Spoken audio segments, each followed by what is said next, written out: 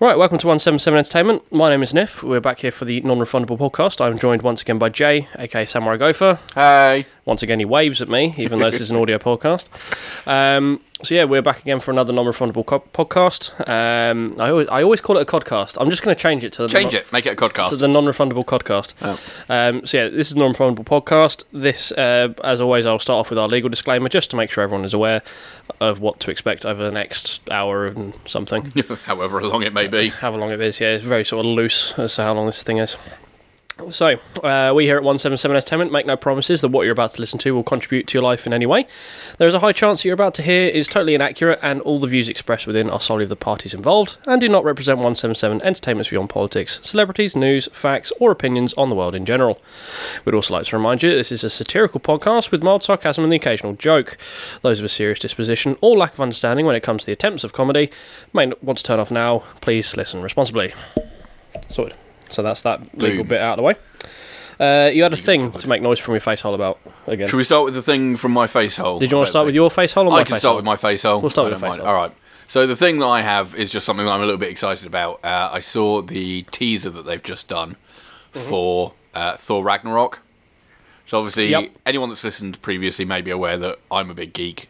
Niff's a big geek. We're both big geeks. Lies, sir. Lies and slander. Lies. No, we're both totally sporty, yo. I did a football once. Oh, a bit hot. Yeah. There you go. Understandable. Sound-wise. So Thor Ragnarok, the teaser came out. Now, there are 2 points to the thing from my face hole around here. One... Yeah, it causes your nose. Yeah, One, helps with the breathing when the mouth's busy. Yeah. So... Ladies.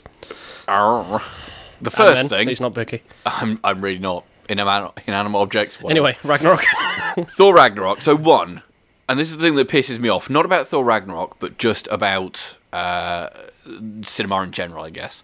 Which is that Thor Ragnarok comes out whenever it comes out. I could forget the date. Not now. It's a something of something. Exactly. Yeah. Between now and then, we will have approximately 50,000 teasers and 1 million trailers. Oh, yeah, you'll see 40% of the film. Exactly. And before the film's actually out, That really bothers me. Particularly nowadays, a lot of films, genuinely in their trailers, are like, here are all the best bits of the film. This is why you should go see it. We kind of suggest you don't bother seeing it because nothing else will top what you've seen here. Yes. Do you want to watch this? Do you want to watch this really small, like on YouTube 1080p? Do you want to go watch it at cinema in full Blu-ray, like full cinema quality? You know you want to. You do. It's the same scenes, but just scenes. There'll be some stuff in the middle that you don't care about. Yeah. But these there'll be bits, some plot at some point, and then boom, crash. Back in the day, they were much more sparse with what they gave out in the trailers, and that was the way to do it. The idea is the trailer was to tease. Exactly, it's just meant to go, that looks interesting, I better go spend money on it. Yeah. But no, now it's just like, here's everything that will amuse you or entertain you. However, that being said, the Thor Ragnarok teaser looks amazing. But it's done by, I forget his name, but it's done by the same guy who did that vampire film, From the Shadows, I think it's called. Okay. It's Shadows, it's either an Australian. It might not be called From the Shadows. I will IMDb. We'll check that at some point. But I believe I watched it not that long ago. I've only watched it once. Yeah. But it's either Australian or New Zealand. So I always get their accents confused. But it's about a sort of a satirical look at the life of a modern vampire in Australia. I think it is From the Shadows. Yeah, rings a bell. I haven't seen it, but really funny. You got someone who's kind of like a Nosferatu kind of vampire who's been around since 18 whatever. Yeah. And then you've got sort of this. You got a modern hoodie vampire, and there's just scenes in it where they're like at a nightclub, and he's going, no, you have to invite me in. It's like no, just like. Go, like this is the door. Go through it. It's like no, you have to invite me in. I can't just go in. You have to. It sort of takes all of the general vampire tropes and applies them to modern living and how inconvenient it would be. It would be inconvenient. But and he's the same one. Obviously, all the trailers that have come out about it have been directed by him as well, or at least in the same vein. Because you've got the one like what Thor was doing during Civil like all War. the in between bits. Yeah. Thor with his roommate. Yeah. So it looks like they've injected a decent amount of comedy into it. Like, a friend of mine was speaking about it. He said, as far as he's aware, it's essentially a road trip between Thor and Hulk. Yeah, it's a bromance. It's a buddy comedy. Yeah, exactly. And it really genuinely does look like it's that, and I'm so pleased. Yeah. No, it looks amazing. That's how I've been told. It's people who pay more attention to me. Pay more attention than me to this sort of stuff. I completely boycott all trailers. Yeah. I see posters. I think of Thor coming this day. I'm like, all right, cool, film's coming out. It's like I've still so far for the new Star Wars runs. Yeah. Never seen a trailer about them ever. Fair. I've never seen a full trailer. The only bits of the trailer I've seen are the unskippable parts of YouTube. Yes. Like, I've seen the first 5 seconds of the Rogue One trailers, and I've seen the first 5 seconds of Episode 7 ones. Put your fingers in your ears and close your eyes? And... No, I had to do that once when I was at the cinema watching Monuments Men. Yes. I was like... What did you think of Monuments Men? That's really good. I really liked it. Yeah, okay. That's really good. I was a bit annoyed because it was on Valentine's. Film. It was on Valentine's Day, and the person I was with at the time, we wanted to go watch Lego Movie.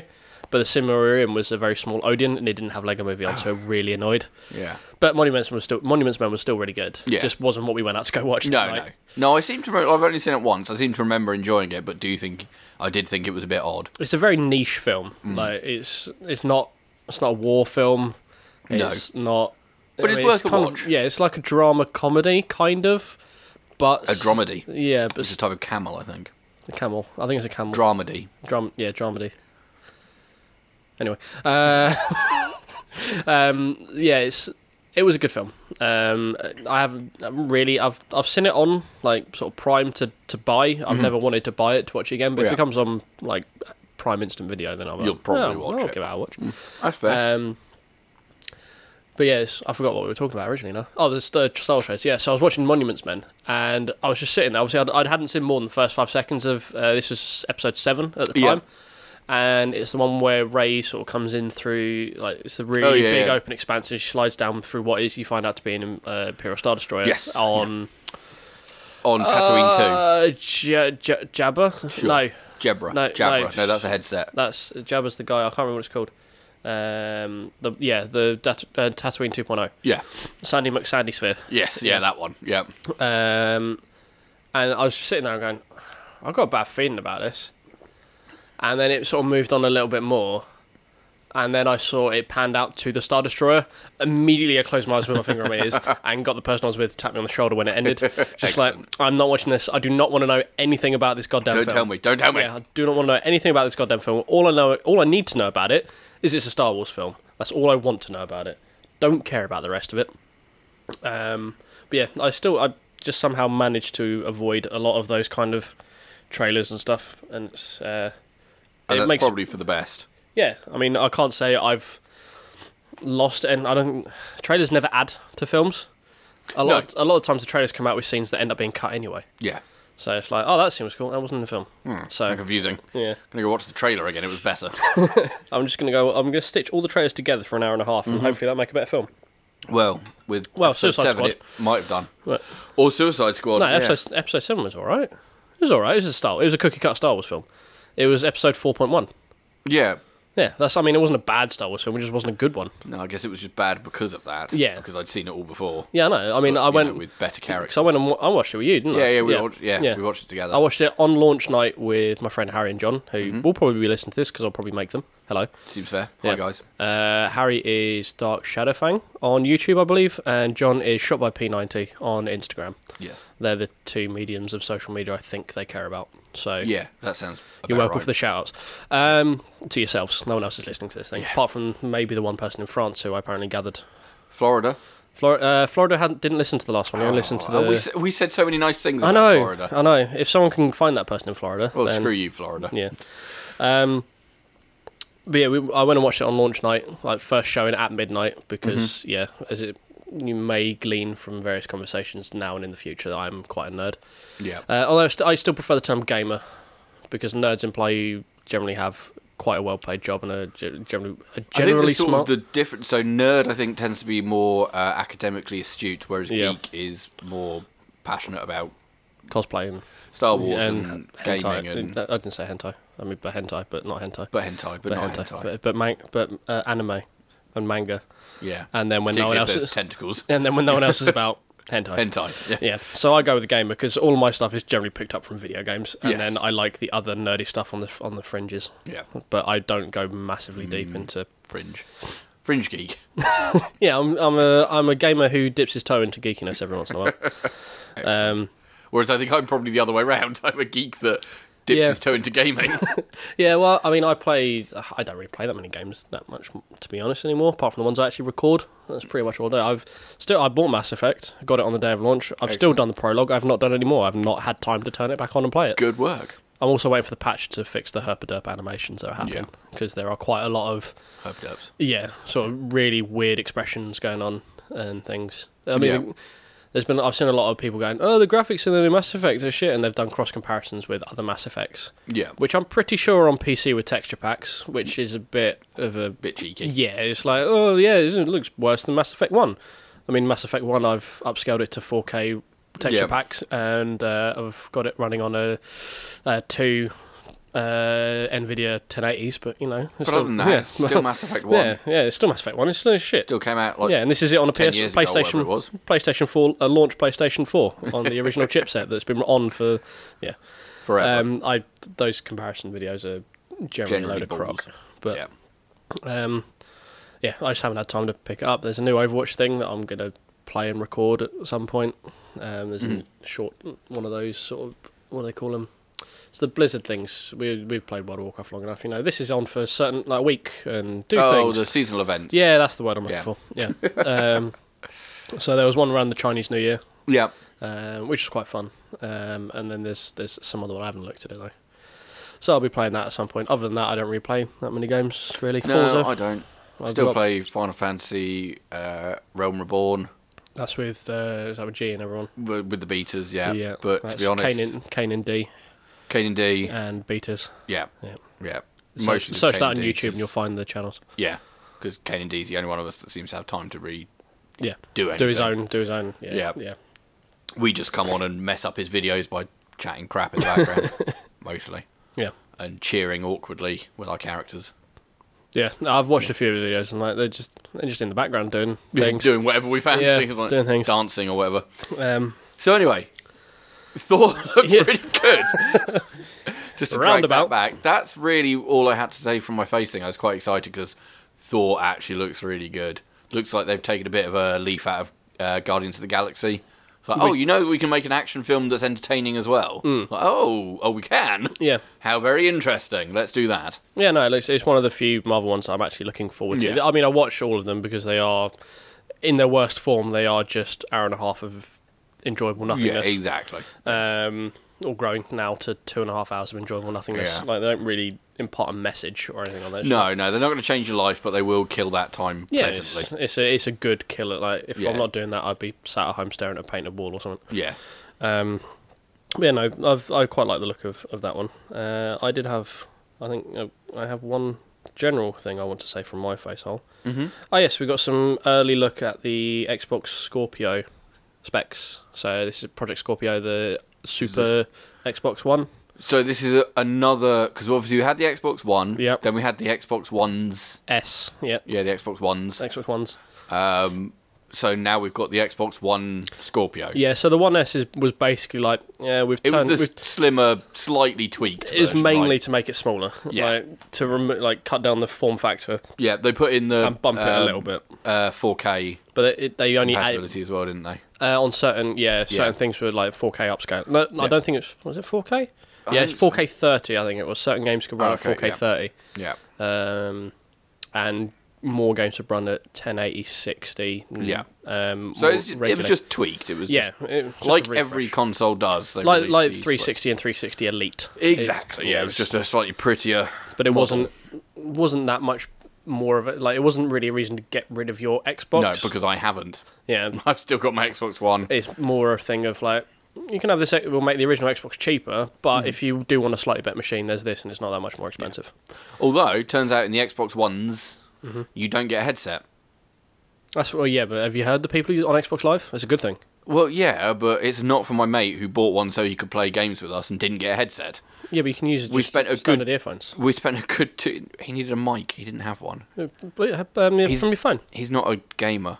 From your phone? Well, no, we spent literally like 3 or 4 weeks Facebook Messenger calling I mean, he could have gone to the shop in that time, surely. He could have. You'd have thought that, wouldn't you? He could have gone to game. At this point, that's just him being facetious. Yeah, no, it took him about a month and a half to eventually get it. And for that time, we were calling each other on Facebook Messenger. I mean, so there's me sat on my sofa with my controller next to my phone plugged in, because obviously Facebook Messenger takes all the battery. Yeah. Hosting a conference call for like 4 people. So I'm 98% sure that you can just use your standard hands-free kits from your phone into the bottom of an Xbox One controller. I don't. Because that's what I do on my PlayStation. Can? I thought on the One S controllers you can. Oh, the One S maybe. You definitely can't on the One. No, the original one. But my Xbox One Elite controller has a 3.5mm jack now, rather than the proprietary one. And I'm pretty sure they've changed that on the One S's as well. They should. Yeah, I think it's frankly. I think it's only on the original bones that you can't. Yeah, I've got a weird little, even USB. It's a crazy ass thing. Proprietary thing with the chat. Or they should have a USB thing so you can use any USB headset. Yeah. Or most gamers do. Yeah. So. Yeah, it's but they do have the USB, but it's just at the front to charge it, which they don't tell you about. No. But it's how I connect mine to my PC. But yeah, the Xbox Scorpio is actually beefing it up. Okay. Well, it seems to be beefing it up a standard amount. Does that mean that you won't be able to play Scorpio games on an Xbox One? No, they have said that every single currently released, so like the PlayStation Pro, when it launched, there was only certain games that would run 4K on the PS Pro, and nothing else would really improve. Right. This one apparently, it's an improvement. It'll have some form of, I assume, what do you call it? Upscaling implied. Magic. Yeah, it'll do some. There'll be some form of software upscaling involved with it. You're actually not making any noise doing that at all. That's impressive. Thanks. I'm like a ninja. I was moving my microphone stand, by the way. Well, I'm more impressed at these like 20p shock. I mean, the whole kit cost me like £30 per microphone, and so what I assume would be like 20p shock mics are actually working really well. Yeah. So they seem to be all right, don't they? Yeah, I'm impressed with my frugal buying from Amazon. So yeah, the PS4 Pro came out and it was basically like an Xbox One S. Yeah. It didn't really do much. Sure.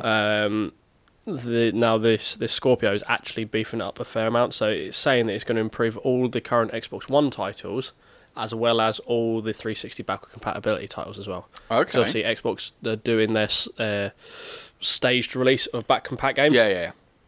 The ones that aren't getting like anniversary editions, or the ones that aren't being the horses that aren't being flogged for more money. Yeah. We can't backward comp this one because we're releasing it next month as a new game. Yeah, mysteriously. All these games are crying out for, and they go, oh, yeah, make this one backwards compatible. Oh, and then you find out like 3 weeks later, oh, they're just actually making an anniversary edition. Anniversary edition, it costs 4 times what it should. Yeah. It's the same game. Yeah, you remember that game you bought for all that time, like pre-owned, about 6 years ago, that cost you like £5? Yeah, you can buy a new copy of that with upscaled textures for £50 if you want. Yeah, enjoy. Yeah.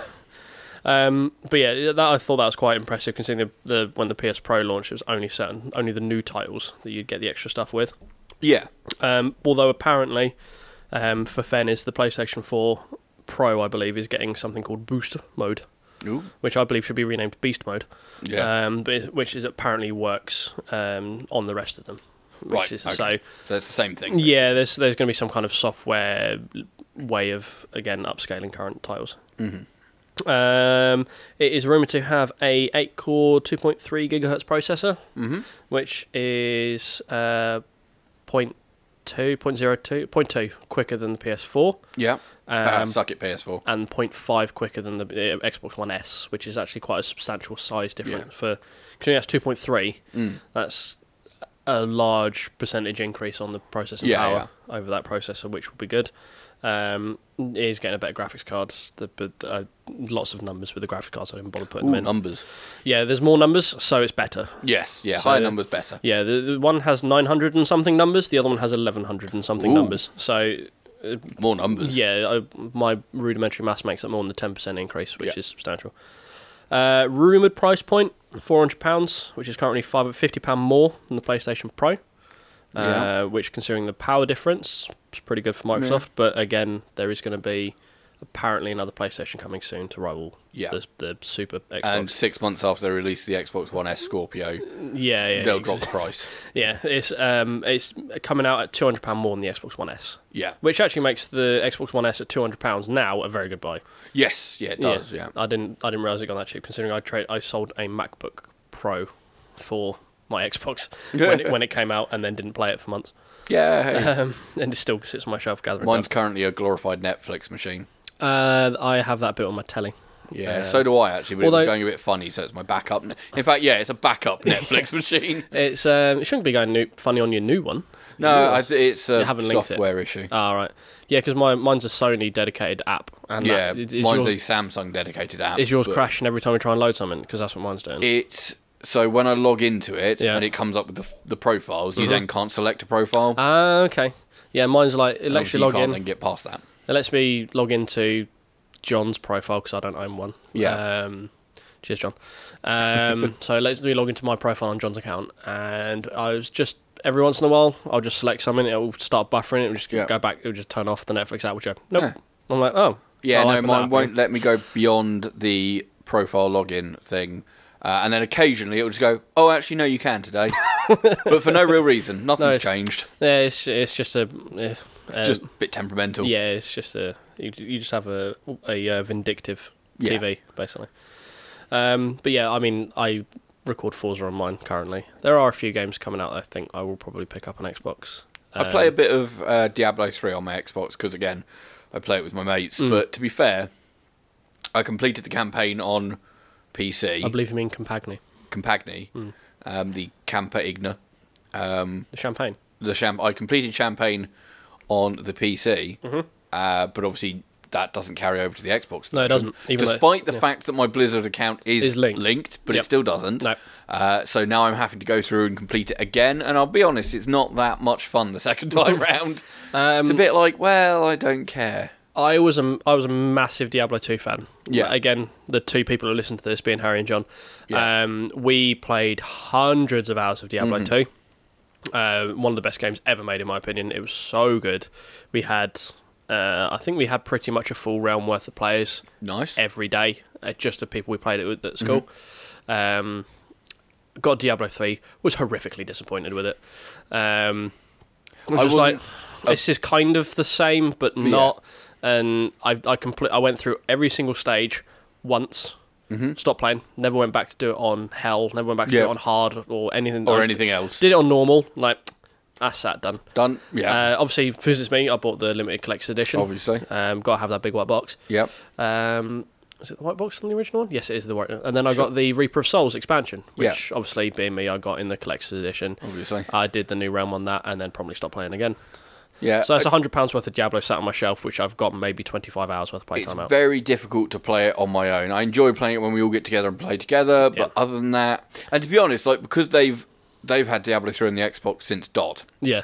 So they've all completed the campaign, and they're all. They done the super hardcore, super happy fun time mode trial thing. Probably. They're all like super geared, super nails, super amazing. Every so often I see, the new season of the super hardcore running time challenge. Something like there's like 19 words for this version of Diablo they're currently doing. They probably do that. Yeah.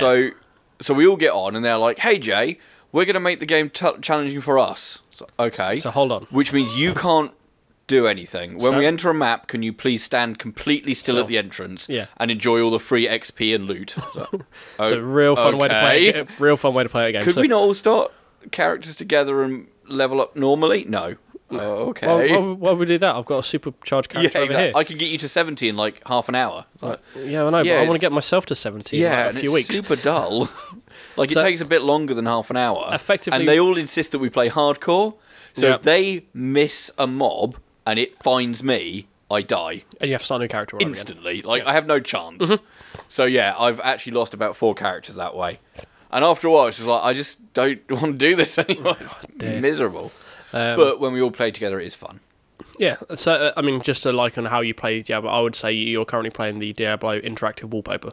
Yes, I genuinely am. Yeah. Where just occasionally I open a menu screen and adjust some stats, and that's it, really. You look at you've got a new skill. Enjoy not using it. Oh, right. I just kind of level that one up there. But yeah, I don't know why Diablo 3 is not worlds away from Diablo 2. Yeah, I just never found it as enjoyable. Just didn't. I don't know why. Didn't have that original magic, I guess. No, I mean, I played the Marvel Heroes, which is free on Steam. Yep.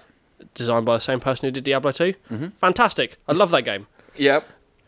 But it is arbitrary because it's a free-to-play with microtransactions, and it's like there is that hinge of... Yeah, I think I played it for a little bit. So, like, you can choose a character to play as, but only one or two. Yeah, and the rest there's are locked. one or two free characters, and I believe there's a character rotation. And then you can unlock the other characters by playing the game, but it's quite rare. Yes. Or you can buy them. Yeah, you get rewards which may get you a character once every 700 years. So you have to be like super specific about what character you choose at the beginning. I believe there's some kind of in-game currency where you can buy, but I think it's really you have to get a lot of it. The time input versus like the exchange rate of time to money is bad. It's not great. Yeah, I played it for quite a while and enjoyed. Problem was, like, I played Deadpool, obviously, and really enjoyed. He's great fun. Yeah. And then I played something else, and he was great fun. Then I used another email account to play different characters. I was like, I actually kind of want to play all 4 of these characters, but can't. Yeah. And that just frustrated me. Yeah. So that's the business model let that game down. Game wise, to me, it felt more like fun. It felt more Diablo than Diablo 3 did. Yeah. Again, I played it with a few of my friends, and it was just really good fun. Yeah. I did the same. We logged on 3 or 4 of us, just run around killing things. Yeah, some form of bad guy conglomerate thing in certain areas. I think I played Daredevil, maybe. I think that was one of the Daredevil's quite good fun, actually, yeah. I looked at his moveset and it looked quite fun, because I like sort of melee characters and stuff, so he seemed quite fun. But I played that years ago, and there are so many updates. Every time something new Marvel comes out, it gets an update in Marvel Heroes. Like Guardians of the Galaxy characters are now in it. Oh, good. Obviously, I got a thing from Steam saying, the new Doctor Strange is available. Yeah. Oh, okay, cool. Cheers. Thanks very much. Thanks for that. Yeah, because it's on my playlist, because I have played it. So, yeah. Steam, I haven't played it in like 2 years. Fuck off. Come on, Steam. Look at the dates. Look at the dates. I forgot what my original topic was. It was just talking about Xbox, wasn't it? Yes. Scorpio. One of the things I do love doing, if anyone who... Fucking iPhone, stop telling me to update. When we did play Diablo 2, we all had just kind of various roles. We had one of my mates, Smeg, whose name was Elliot, but we just called him Smeg because the Harvey Grammar School. Yeah. And he played a sorceress, I believe the character class was, the mage person. Magic-y, yep. Yeah. And he had many different ones. They were all spec'd in different, because you could have, I think, 8 characters in that one, maybe 5. It's either 5. It was always some weird. I think it's 5. He had, I think, 3 wizards or sorceresses or whatever they are, one in each class spec. Yep. One of his other nicknames was Moomin, so he had Psycho, Human, and Zoomin. Anyone who's a System of a Down fan is obviously like. We'll get that reference. Which Psycho was fire, Fuming was fire, Psycho was ice, and Zoomin was electric because you had teleport. So Zoomin Moomin, he just could be called, his sorceress was Zoomin Moomin and just flying about all over. So he'd be the one to run the dungeons. Yeah. So he would just teleport through every single goddamn dungeon, get us to the boss fight, kill the boss in 30 seconds of manic right clicking, or left and right clicking because you had 2 skills. Yeah. Just spamming the shit out of those mouse buttons. And then you do that, and then someone make a scroll of town port, you go home, you do the next one. And you'd leave that instance, open up a new one, do bail run. Yeah. But my one was, I was basically a shyster. I would. So you didn't do anything? Well, no, I was a trader basically. Right. Like, if you were to describe my role, it was a trader. Yeah. I would spend probably about an hour or 2 an evening jumping between different trade rooms. I was effectively a broker. Right. So I would go into a trade room from a guy who was after a specific shield. Yeah. I go, okay, cool. What would you take? What would you give me for that shield? Right. Oh, I'm after this. I'm like, okay, cool. Do you have this? Yes. All right, cool. I need that for someone. So people will give me orders. Yeah. So I'd have to get the one that comes to mind is the Thing of Tal Rasha, which is I think the Sorceress's special set armor thing that gives you bonuses. I remember mine. It was the Reign of the Immortal King because I was a barbarian, and it made me glowy, and it was awesome. And my hat had wings. Ooh. It was the worst place to have wings on a barbarian because the dude was massive. So your hat flies off. So I would basically, I ended up trading up from, the smallest thing was a chipped ruby, which is really fucking common in the game. I had 3 chipped rubies, and I managed to get all the way up to the second best sword in the game in one evening, just through trading for it. And obviously I kept that for myself because you have to keep it. It was no grandfather, I want to say the sword was, but it was the Godfather, which is the second best one. Sure. But yeah, people would literally just give me orders, and I go, right, okay, I'll make a room. Go, I'm looking for this. Someone will come in, see me, and say, I'm after this. Like, I have this. What would you give me for it? Okay, what do you want? Right, stay in this room, keep it active. I'm gonna go find it. Yeah. And they would sit in this room. I'll jump into every single other trade rooms that were available, trying to find these items and just trade everything about. Yeah. I would do 4, 5, 6 different trades in 20 minutes. Yeah. Just to try and get through. And it was all honor system trades as well. There was no trade menu because this was back in like 96. I want to say Diablo 2 was developed, something like that. That's probably about right. Yeah. It was just you chuck it on the floor. Yeah. So if someone else, you had one of my mates was a sniper. He would go into trade rooms and snipe things. You'd just stand next to them. Dunk, thank you. Just go, thank you very much. There was what you could try and do is you had to try and drop one thing to replace the top item. They'll pick the top item, you get their one. Yeah. He got very good at doing that. I didn't condone his actions. No, I just said, just let me trade it. It'll be fine. Yeah. I can get it for you. Yeah. But no, he was like, no, I can do it. I've got my way of doing it. My slightly inappropriate way of doing it. Yes, yeah. It's, I mean, immoral. Cause it wasn't, Immoral, yeah. Yeah, the immoral way of doing it. And one of my favourite parts of playing Diablo 2 was in Act 4, which is where you fought Diablo. You go through his prison, like cathedral, crypty citadel thing, and there are these enemies that put curses on you. And it was the bane of my life because there is a curse called Iron Maiden, which is when you hit anything, it does 200% damage back to you. Ooh, fun. Now, I hit like a motherfucking truck. Yeah. I could one-hit myself. It was so annoying. Yeah. And you just spend all your time, like, so if my friend wasn't on to boost us through to get to certain items dropped off certain bosses, and if he wasn't there to get me through to Diablo for someone's gear, I'd have to do it with my leaps, because Barbarian you could jump, like that one's got a lot of sort of paths that you can, it's a maze basically, and with Barbarian you just jump all the way to the middle to fight Diablo. If I did that, and then I'm getting a shit ton of skeletons or something following me, I'd hit one of them, and I wouldn't see Curse of Iron Maiden come up, so I go, dead. Oh, for God's sake. But all of your shit is on your corpse. Yes. You don't have an inventory. So you have to corpse run. I have to corpse run naked to pick up all your stuff. Yeah, with no items. Rapidly re-equip it. On the hardest difficulty. Yeah. Jesus Christ, that was annoying. Yeah, it sounds it. And doing the secret cow level that does not exist in Diablo, because it's a secret. Exactly. Where you fight held by vines, which are cows equipped with halberds. Yeah. Which is the best thing ever. And they have one sound clip, which literally just goes, moo. That's it. That's all they do. Moo. There's no inflection. Just no. Brilliant. When you're surrounded by cows, all going moo moo moo moo moo moo moo moo moo moo, and you're just mowing your way through them. No, one time because we did it on the highest difficulty, we died. Murdered by cows. So basically, what you had to do, you had to try and corpse run and get back to a scroll of town portal to put your gear on, because there was no time to be able to put your gear on in the level. You had to like sort of leap in. Yeah. Heaven forbid you use leap attack as a barbarian when you're naked. Jesus Christ, that was I did. Oh no. Cool. And yet you just sort of leap across, pick up your shit, don't put any of it on, and run the fuck away. Yeah. Just leg it. Yeah, it was interesting times. We had one where I think we had 9 different town portals open where different people were dying, because generally what you do is you wouldn't map your attack, you'd map your leap to your left click, and you'd map scroll of town portal to your right click, which you wouldn't be able to do until you picked up your scroll which is on your corpse.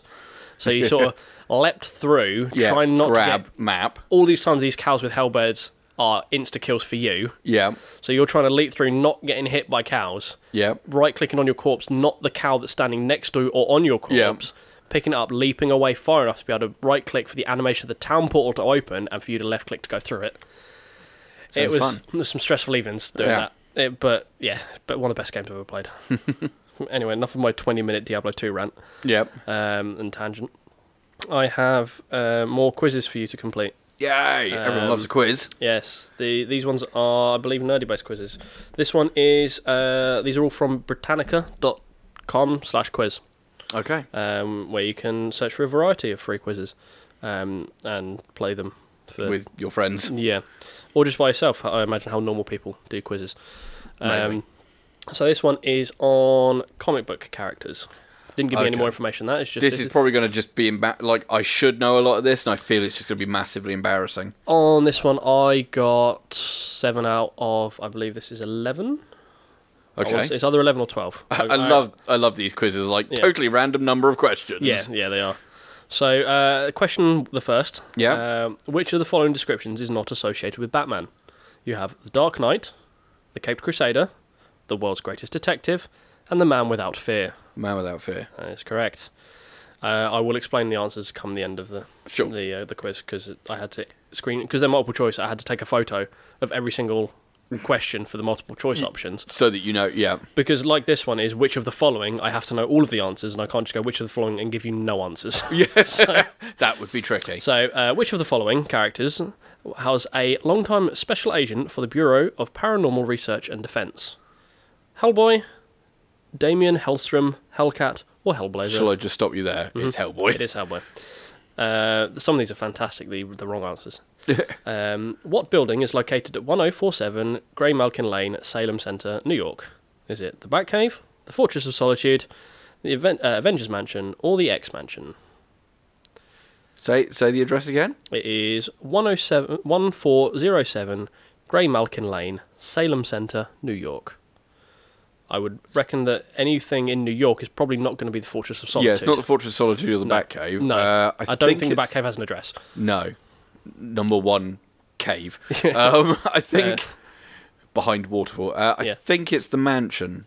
Which one? There's 2 mansions. You have Avengers Mansion or you have X Mansion. Oh, X Mansion, sorry. It is indeed X Mansion, yes. I put Avengers Mansion now because I wasn't sure. Which of the characters holds the highest military rank? Captain America, Captain Marvel, Carol Danvers, Captain Marvel Billy Batson, and Major Force. Oh, this is a tricky one. Captain America. Yeah. Captain Marvel, but Carol Danvers. Yeah. Danvers. I can't read Danvers, yeah. Yeah.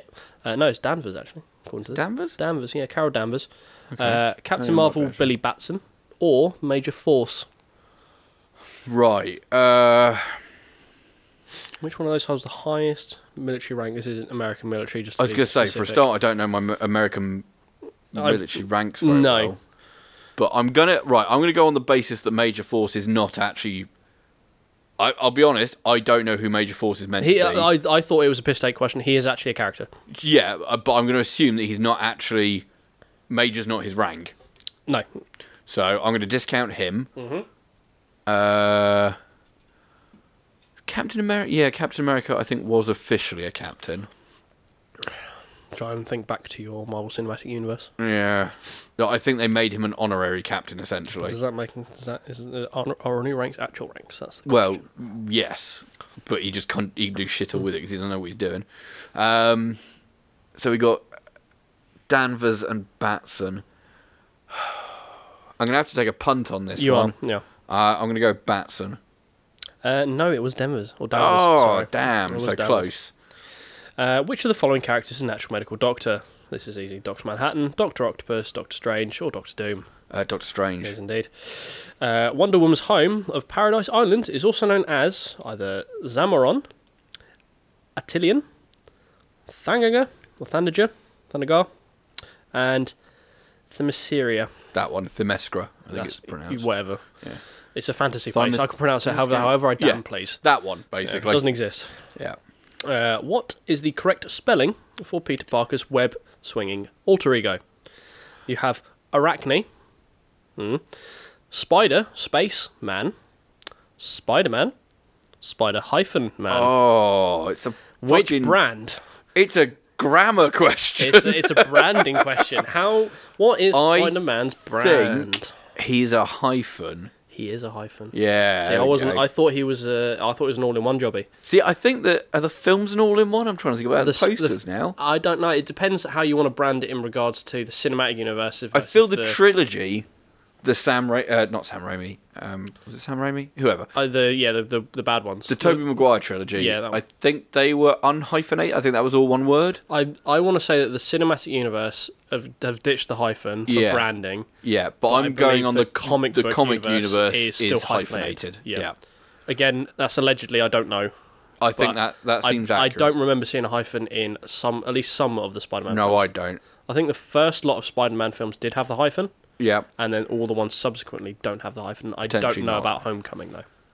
No, I'm not sure. Okay, carry on. This one's also an easy question. Clark Kent is a mild-mannered reporter for what newspaper? I don't even need to give you the options. I shouldn't need to give you the options. The Planet. Yes, it is. The other options were the Arkham Advertiser, the Daily Bugle, or the New Frontiersman. It was the New Frontiersman.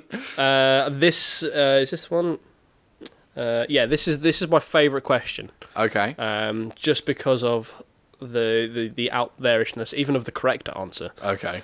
So, which of the following characters was a member of the Legion of Superheroes? Oof, Christ. Arm Fall Off Boy, Absorbency Boy, Drummer Boy, or Matter Eating Lad? One of them is a correct answer. They're amazing. I know. This is why it's my favourite question. One of them is indeed a correct answer. I don't know much about the Legion of Superheroes. I knew nothing. But it's a proper old school comic, so the name of the characters would lead that to yeah. So I'm gonna go with Matter Eating Lad. You are correct. Yeah. I put Arm Fall Off Boy. Yeah, you wanted it to be Arm Fall Off Boy. Which sounds like a emo band. Yes. Yeah, so up next is Arm Fall Off Boy, followed by Jimmy, Three Doors Down. Yeah. So Judge Dredd enforces the law in which post-apocalyptic urban sprawl? You've got Doomstadt, Coast City, Keystone City, or Mega City 1. Mega City 1. It's Mega City 1. But I want it to be Doomstadt. So I don't. You got 10 out of 11 for that one, didn't you? No, there's 10 questions for that one. Right, I got 9 out of 10 there. I was going to say, I counted a 9. Yeah. So I know you got one wrong. So yeah. You know, I got 7, so you know you got comics books better than I do. I think we knew that. Yeah. And I don't feel bad about the one I got wrong. No, I don't think you should either. Which one was the one you got wrong? It was the military rank one. Oh, yes. Yeah, I was going to run through that one. So, correct answer is Carol Danvers. Yeah. So, Carol Danvers is a colonel in the US Air Force. Okay. Steve Rogers was never commissioned as an officer. Oh, did he never make it to officer? At least in regards to private. Because in the beginning of the film, he's private part of the super thing. Yeah, the Make Small People Big program. Yeah. Super Weapon, that's the word I was after. Billy Batson is an 8-year-old boy, and Major Force is actually... Oh, Christ, Billy Batson is an 8-year-old boy. I'd absolutely forgotten that. God damn. And Major Force is actually dishonorably discharged sergeant. Oh. So... Damn, I'd totally forgotten that Billy Batson was a kid. Of course he is. God damn it. Again, I don't know the Marvel. I knew Danvers had military rank, but I didn't know what it was. So I just took a punt. So this one was basically between me and Jay. We have 8 years of mobile phone technical experience, if not more. About that. I forget how many years you worked. I worked for them for like 5.5 years, nearly 6 years. So. To avoid any form of copywriting, I work currently for a company, which is a telecoms company, and the number falls between 2 and 4. And Jay used to work for that same between 2 and 4 company. I've been doing it for coming up to 3 years, and we're nearly 10 years worth of. Yeah. So there was one on here for mobile phones, so I thought I'd see how well I knew my own job. Oh God! It turns out it's nothing to do really with mobile. It's very technical questions. Oh, so not very well at all then. No, I still did quite well, I think. All right, what did you get? Let me just scroll to the end. I got. There are 8 questions. Yeah. And I got 5. Okay. So. And these are technical questions. Not massively technical, but I mean, mobile phones have a lot of acronyms. A lot of it, what does this acronym mean? Okay. So. I'm gonna be well rusty on this. This one should be my best. This one should be all right. I actually clicked the wrong one for this one, which is a bit irritating. What does VoIP stand for? Voice over Internet Protocol. It does indeed. What is the name for the mapped hexagonal geographic areas that make up a cellular phone grid? It's in the title. Say that again. So, what is the name of the mapped hexagonal geographic areas that make up the cellular phone grid? I'll give you the options. Pins, hexagrids, containers, or cells. Is it hexagrids? No, it's cells. Cells, damn. Yes, cellular. Because I was thinking hexes. Yeah, that's what my brain went to as well. This is quite a good one. What does the SIM in SIM card stand for? Is it subscriber identity module, system internet module mode, sending internet module, or subtype identity method?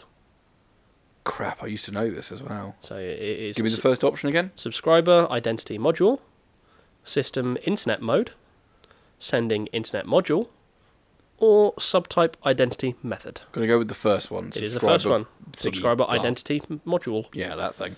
The biggest difference between 3G and... This is a true or false question. Okay. The biggest difference between 3G and 2G mobile data transfer technology is the use of packet switching over circuit switching. True or false? I'll say again. The biggest difference between 3G and 2G mobile data transfer technology is the use of packet switching over circuit switching.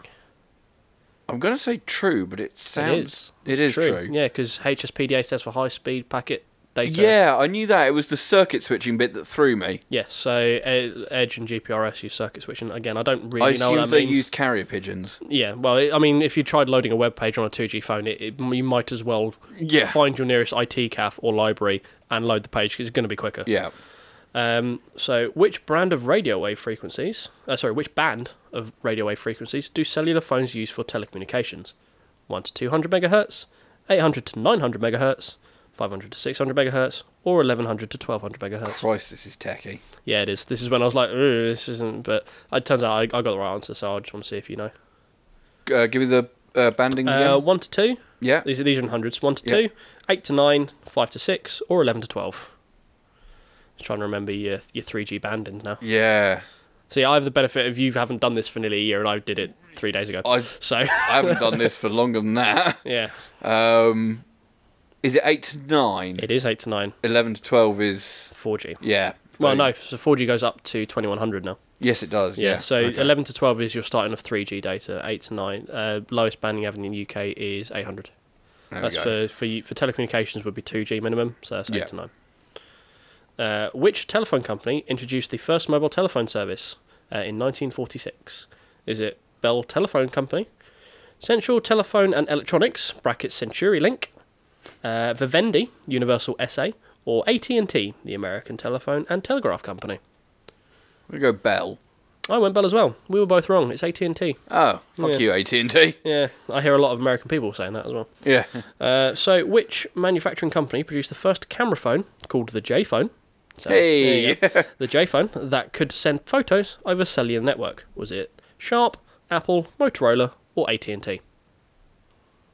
Oh, they're leading me down the garden path there. They want me to say AT&T.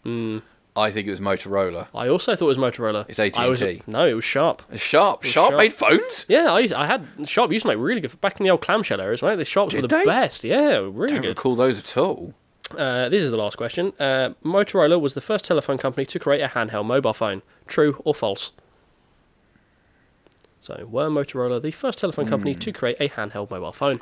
Casting my mind back to those amazing 80s mini briefcases. They weren't mini. They were full scale, like... hand luggage. Yeah. I'm going to go true. Yeah, fuck it. It was Motorola. It was true, yes. Yes. So, we scored the same. Got 5. Yep. Yeah. We got the same questions right and the same questions wrong as well. Excellent.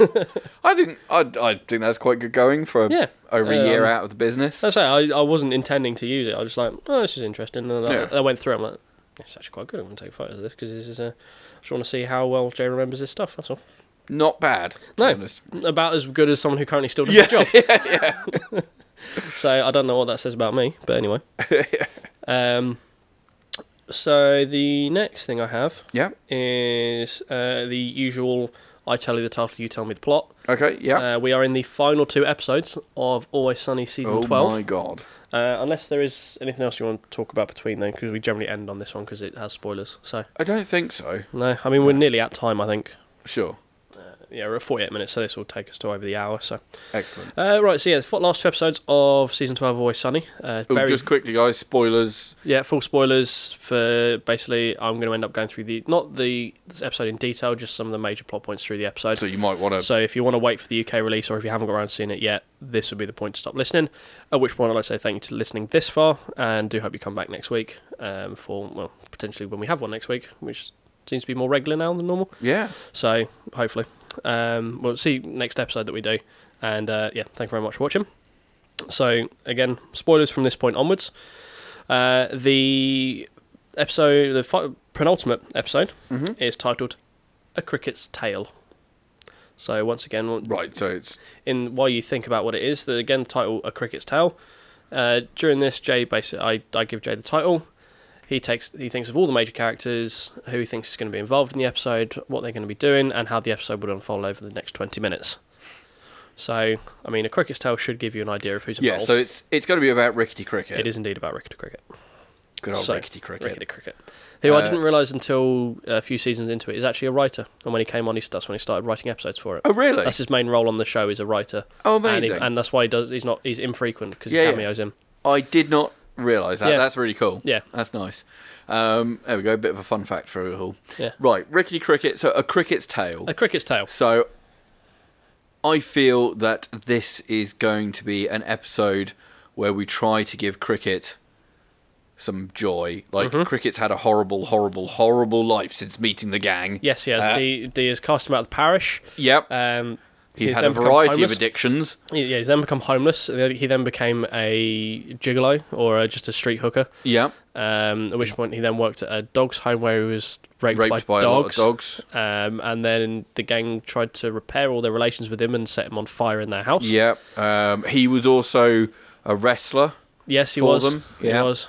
With the trash man. Yeah. So a whole variety of terrible things have happened to cricket. Yep. So I think this is going to be an effort at a happy cricket episode. Okay, yeah. So I think it's going to focus mainly on cricket, a bit like when they did the Frank episode. So it's going to be of that nature. I don't think it'll be point of view from cricket, but it will be following him predominantly. Now,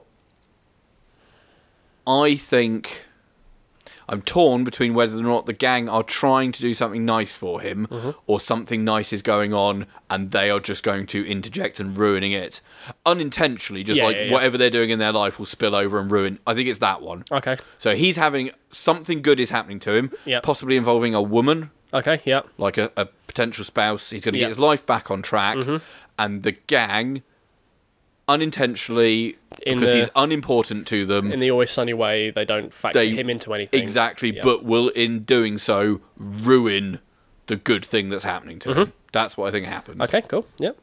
And the final one is Dennis's Double Life. So, final episode of the season is Dennis's Double Life. It's also a very sad episode as well. Is it? Oh. Just give you a little... Did you cry? I came close to it. Yeah. Oh. Yeah. Wow, which is weird for an Always Sunny thing, and for me. Yeah, you're made of stone and brimstone. Anger. Please, brimstone. Yeah. Not just stone, any stone, brimstone. Right, so Dennis's Double Life. And it made you nearly cry. Only the last, minute. Wow. Don't take that as how the episode goes. Okay. So, yeah. So, do we find out that Dennis has been leading a double life? In which case, what is it he would have been leading? Like, the clear thing is that he'd have been... He actually is a serial killer / rapist. Well, there was that was in Dennis... but we've kind of done that, we have one in Dennis Reynolds Making a Murderer. Yeah, yeah. Or Making Dennis Reynolds a Murderer. Sorry. Yeah. So, yep, once again, it is Dennis's Double Life. I'm vamping to make sure there's no dead air. Yeah, that's fair. While I percolate and try and figure out... Yeah, I don't think the ticks and the cogs of your head are actually coming through the microphone. No, I don't think so. Maybe if I get closer to the microphone. Yeah. You'll hear the whirring cogs as I try and figure out what the hell they would do with that. Yeah. It is very different. Well, it is and it isn't different Always Sunny episode. Do we have a... Right. Is it a Christmas Carol-esque episode where we find out what Dennis's life could have been? I don't know. You have to tell me what you think it is, and I'll tell you what it is at the end. Oh, God damn it, for not giving things away. Right, I'm going to go with that. So, we get a glimpse of what Dennis's life could have been like. Oh, so you think it's like the ghost of Dennis past? Yeah, but I don't think anyone's going to turn up to tell him to change his life. I think this is just how things could have... Possibly from his own imagination, because he's so arrogant, and he blames everything on other people. Like the scene where he ends up going down on himself because he thinks he's so important. Exactly. Yeah, so I reckon he will have a schizophrenic discourse with himself. Yeah, where he goes through what his life would have been like if he hadn't got caught up with the rest of the gang, and the amazing things he would have achieved. They wouldn't have held down the Golden God. Exactly. And how he would have shined. Yeah, exactly that. And then obviously at the end we will realise that that is never, ever going to happen, regardless of whether or not he met the gang, because he's a terrible human being. Oh, he's an awful human being. Yeah. Right, so yeah, that's the two episodes, the last two episodes of this one. How did it do? I'll just reiterate again, this is the point... Such spoilers. This is the point where the spoilers happen. Again, it's not major plot points, because I also want Jay to enjoy when he watches it. Yes, which I will. But it's also... I only need to go into enough detail to quantify the episode. Yeah, sure. So, in A Cricket's Tale... it actually happens over the course of the last two episodes. So Cricket appears twice in the last two episodes, previous two episodes of PTSD and the Gang Tens Bar. Right, yeah. So in that one, PTSD is when D is dating a guy who's a stripper. He thinks he's hit low. D tries to make it seem like he's not. Yeah. He's like big up says she's not the worst. I'm not the worst thing that's happened to your life, and then systematically tries to ruin it further just to prove that it could get lower than where he is now. Yeah. And the other bit is Mac and Frank playing on the VR, but that doesn't really matter. Factor into the episode too much, and it ends up being in a stripper. They have a what do you call it? Oh, Dennis and Charlie want to become strippers through as well. That's the other part that happens. So basically, the episode happens. Cricket is first of all they're doing a Aladdin style chase where he's running away from a bald man with a baguette. Which basically leads him running through things, and it's very much like the scene from Aladdin. Yeah, a point where he's calling the guy calls him a street rat, so it's quite clear what they're trying to show. Yeah.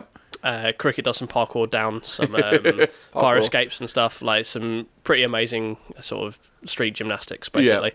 Lands on a bin and then falls over into a the bin is, for some reason, in the middle of Philadelphia, full of manure. Obviously. So he falls into it. Yeah. He then starts eating the bread, and his man comes up behind him. Yeah. And he basically taps him on the shoulder and asks him if he's Ben, I forget what his name is, Ben Mirror, I want to say his name is. Sure. And then he comes around and is like, look, if you're looking... Yes, I'm the suck man you're after. You better have money, though. It's in no pay, no spray. Is my motto. And then turns around and turns out it's his dad. Yeah. So he gets reconciled with his dad. His dad wants to take him into his family business. He's going to retire. You never find out what the family business is. Okay, but... It's just some form of... Something. They're at a warehouse of some description, moving things about and whatever. They build/move things. Yeah. So they have a question on, he's talking to his dad, they end up at the bar, he goes into the bar, he has a whole thing with, in the previous episode, he walks in during PTSD at the beginning, he goes, is it right if I still shower in your broken urinal? And they go, yeah, knock yourself out, credits. So he goes in there. Yeah. The episode then continues with him in the toilet, so it's sort of like in one of those interlaced film point of view jobbies. At which point he goes, well, his dad says, don't need to go in here and smoke the PCP. It's like, Dad, I'm not going to go and smoke PCP. And then he goes, oh, well, while I'm here, reaches under the toilet, pulls out a cigarette with PCP in it. Now, the bit you first see is him going to smoke it, and then he looks at himself, sees all of his scars and his cataracts and everything else. He's like, no, I'm not going to. Takes it and throws it in the bin. Yeah. Then the episode carries on. He comes out, goes to his dad's truck and firm, finds a girl, starts talking to the girl, goes on a date with asks the girl out on a date. Then the gang phone him up, asking for him to be in the strip show they're going to have at the end of the episode. Yep. But his brother's on him about being a waster, druggie. You're going to be high doing all this sort of stuff. Yeah. So he's like, no, I'm not doing it. I don't need it. And it's like, Cricket, we'll pay you $5 to do it. Come on, that's how much would you have to do for $5? That's like 3 blowjobs for you. Yeah. That you don't have to do. He's like, no, I've given up that life now. He's like, all right, $3.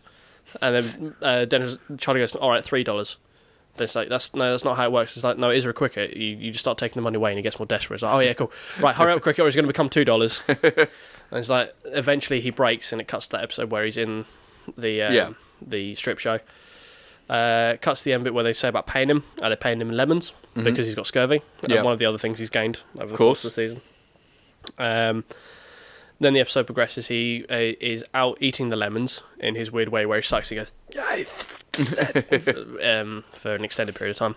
Yeah. Girl comes up to him and they start talking. They go on a date. It's then at that point like a Lady and the Tramp. They're sat there eating pasta. Yeah.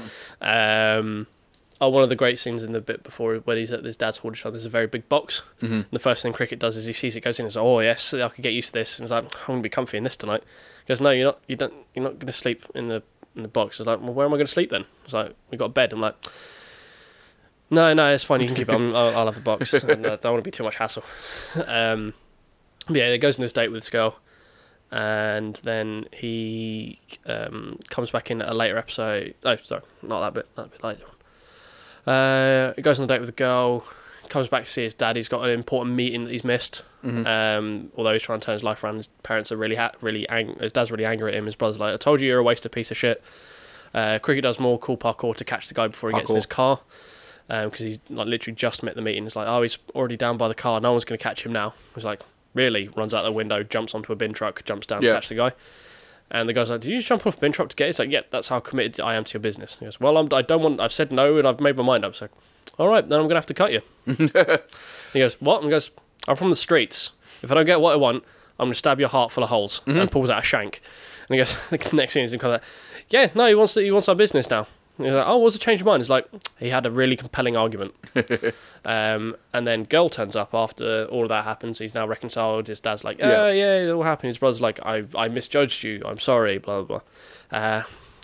And the girl comes back, starts talking to the girl. She's now going away. Now the Cricket's happy with his new life. And then he ends up, starts making out with the girl. And then you hear it cuts back to his dad and his brother going, oh, God, what are you doing? He goes, what? I'm making out with this hot girl that I've been on a date with and I'm in love with. And he goes, that's Dad's dog. And it's just a Labrador. Yeah. So this whole time, then he goes, oh, wait a minute. So the bit you see is him throwing the joint in the bin. Yeah. It bounces off the bin onto the floor. He goes, oh, well, that's a sign. Smokes, and the whole episode is just him tripping on PCP. And then he comes back in at the end, right at the very end of the episode, when it's the Gang 10's bar, when they're just trying to be normal. Cricket walks in while they're being a successful bar, and he goes, hey guys, is it alright if I go smoke some PCP in your toilet? And all the normal guys are like, yeah, go knock yourself out, Cricket, don't worry. And Dennis gets very angry at them. Yeah. And then basically the episode ends there. Yeah. So it's just, the whole episode is just a PCP trip from Cricket. It's poor Cricket. Yeah, it was quite funny. So Dennis's double life is basically, the episode starts with them in the bar. Dennis comes in and just goes, right, there's a girl coming in. I forget her name. There's a girl coming in. I'm not Dennis. My name's Brad. No, what's his name? Who's the guy that when he was playing about stole that guy's life? I can't remember his name now. Oh shit! Yeah, the businessman. Yeah. I want to. I can't remember his name now. No, I can't. But yeah, it's relating to that. So he says he's that. He says he's that person. Like, don't call me that. Yeah. And Mac's like, am I still Mac? Am I still me? He's like, yeah. I was like, well, but I don't want to be. I don't want to be me. So, and then Chai's like, right, are you left-handed? Are you left-handed? It's like, that's not going to come up in Chai. No, but if it does, are you left-handed? It's important. Are you left-handed? And he goes, no, this it's not going to come up. Don't worry about it. So comes in, and he goes, yeah, these are all my friends. And it's like, oh, so this is where you hang out. He goes, yeah. And he goes, hi, I'm Dave. No, you're not. No, you're. That is Mac. That is Charlie, Frank, and Dee's got a different name. It's for his wife from that episode. I forget. Her name. And then Charlie goes, and he's left-handed. And Dennis just sort of stares at him and goes, was almost certain that wasn't going to come up in conversation. So the scene progresses on. The woman is also holding a child. Right. And Dennis goes, this is whoever the character's name is. Yeah, I want to say Deborah or something like that. And this is little David, I think his name is, my son. Oh. So, yeah. So they end up in the office. They have sort of a discussion on it. It's when, the Wade Boggs episode. Yeah. Where Dennis gets off in South Dakota. Yeah. He basically takes on the character that he's had before. So of course he's got the back. He's like, yeah, I generally recycle characters because I've already got the established backstory there. Yeah. So this time I made him a pilot that works out of Philadelphia, and I've just got a layover in Dakota. And he ended up sort of sleeping with this woman. I get a call five months later saying I've got a son. So now that's where Dennis's double life comes in. Basically, she thinks he's this guy. Yeah. And then he's not, basically, obviously. Yeah, sure. The episode progresses in him basically trying to get out of the commitment of his son. He's like, I really don't want this. I don't want this at all. So they think up more and more harebrained schemes. So Max, they all put into the pot and what they could do. Yeah. Mac's like, well, why don't you just tell her you're gay? And that way, like, it's like, but I've already slept with those. Like, yeah, no, tell her you sleep with women, but you're actually gay. Like, you're not gay enough that you can only sleep with men, but you are gay. But you're too gay to be married to have a wife and a child. It's like, right, okay, that's a stupid plan. Let's move on. He goes to D. He goes, right, if you, D, what do you think? And he went, well, she went, oh, there's no point in me saying anything, because even if I say anything, you're not going to listen to me. And if you do listen to me, you're just going to rubbish it straight away. And they just kind of go, yeah, no, you're right, Charlie. And then Charlie goes on about the waitress, saying, oh yeah, maybe if I get the waitress knocked up, then she can't leave me and she has to be with me. And then, so he's like, all right, he's not even paying attention to this. And Frank goes on about something about sleeping with a rich dude, because basically he thinks she's after money. Yeah. Because he's a rich pilot, is the thing he's played.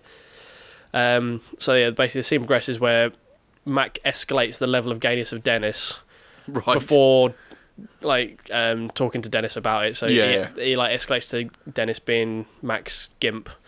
But they're like, yeah, no, we have we share one bed, we have lots of sex. And he's like, no, we are.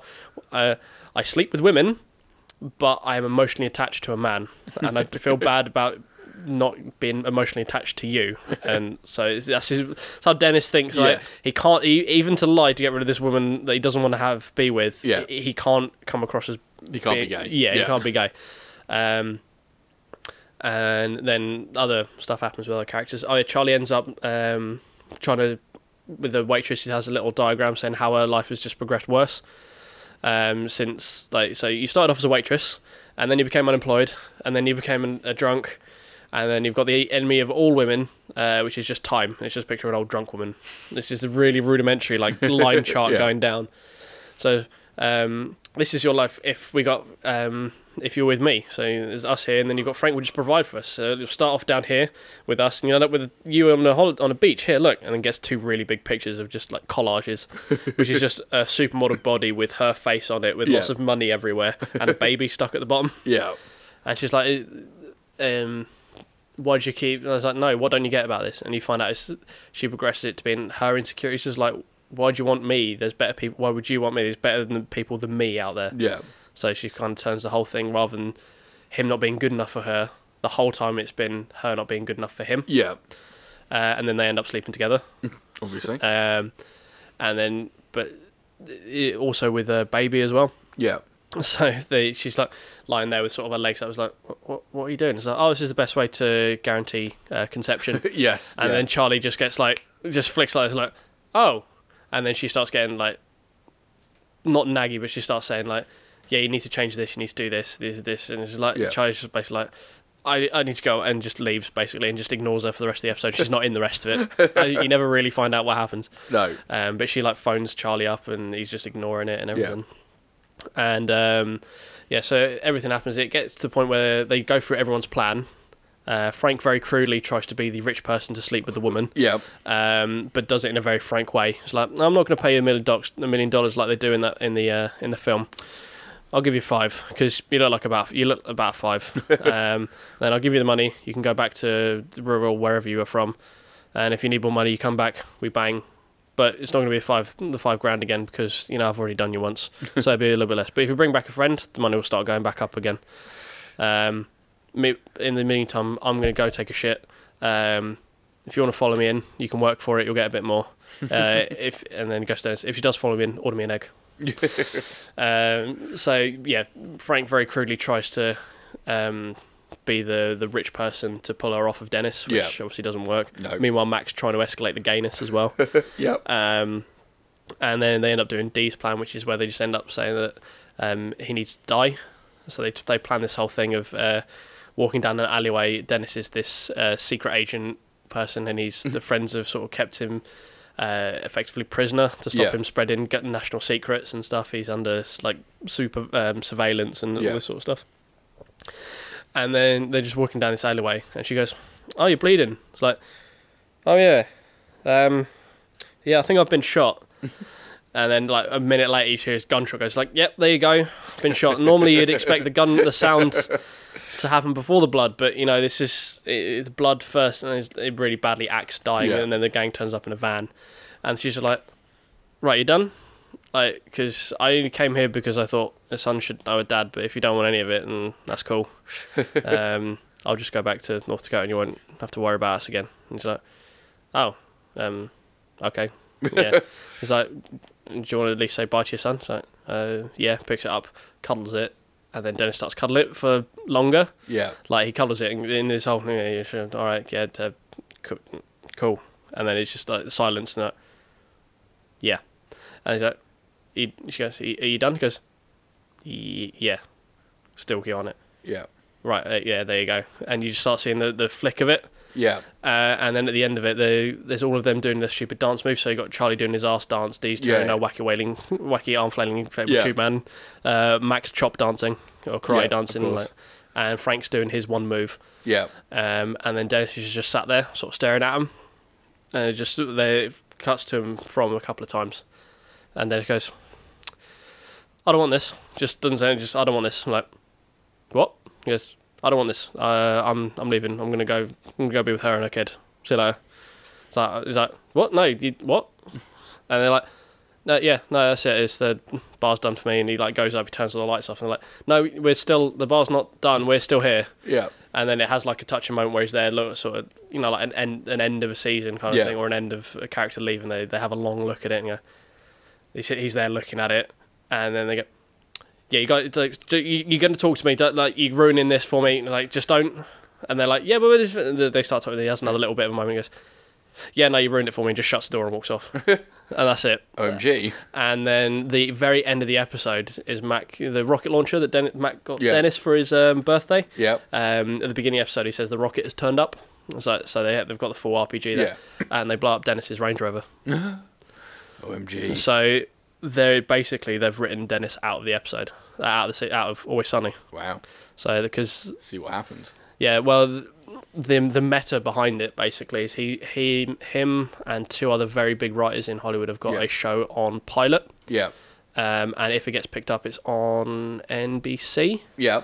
And obviously they're on FXX. Yeah. So although Rob and Charlie have got stuff like outside of it, it's always been under the Fox banner. Mm-hmm. So the Bad Teacher, like the fight film that Charlie Day's doing, it's I believe a Fox film or a Universal film, but it hasn't conflicted with Always Sunny. And the TV shows they have always been Fox based, whereas this is HBO actually, I think it is. So there's a good chance if it gets picked up, which from all the things I've seen, it's like, it's almost certainly going to get picked up. It's these two massive writers that have written loads of stuff. Yeah. That they're just going to end up, like, his contract will be just on HBO. I mean, which is fair enough. He's done Always Sunny for 12 years and not got anything else out of it. Yeah. So, but yeah, that's basically, it looks like Dennis isn't in it. But they also kind of rounded off most other people's stories. Like, they rounded off Charlie's one with the waitress as well.